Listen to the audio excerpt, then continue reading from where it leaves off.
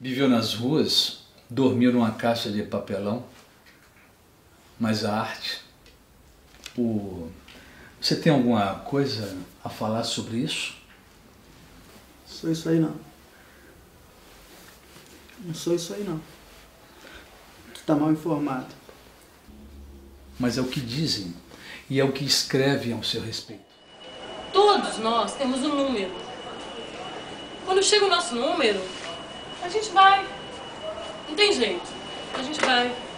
Deixa de tolice. Será que você não entende que a vida, na verdade, tem muito mais a que passar?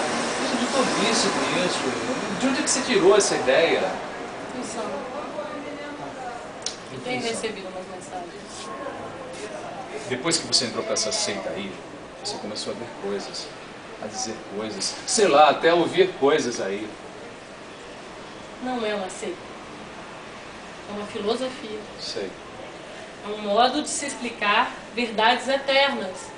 Verdades axiomáticas. Sim, mas isso não vai mudar nem a minha vida, nem a vida do planeta, nem as contas bancárias, as filosofias. Eu pago as minhas contas. Mas nós pagamos as nossas contas, mas a gente tem uma função em relação ao nosso sentimento, a busca do ser, o dia a dia, a política que a gente está vivendo é muito mais aceleradora e é muito mais castradora. A política está estagnada. Sim, não mas muda em nada há função 500 de quê? anos. Em função de tudo o que está acontecendo. Nós somos responsáveis por uma omissão de posicionamento político. É isso que eu estou querendo. Tá bom. Ok.